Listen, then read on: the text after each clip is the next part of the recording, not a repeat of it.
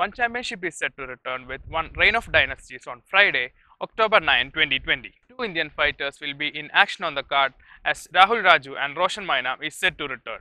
Rahul will be fighting Amir Khan of Singapore in the card and will be looking to improve his two-fight winning streak.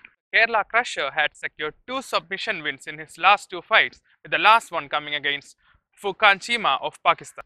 Amir, on the other hand, had suffered a defeat in his last fight against Kimihiro Eto. He is known for his knockout power and is currently the record holder for the most number of knockout wins in one championship alongside Christian Lee. Getting a win against Amir would put Rahul Raju on the track to getting a title shot in one championship.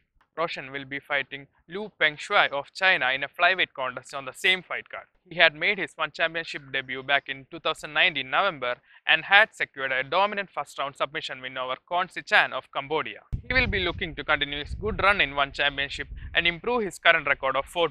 Roshan's opponent from China has an impressive record of 6-4 to his name and had secured a submission win in his last one championship fight as well.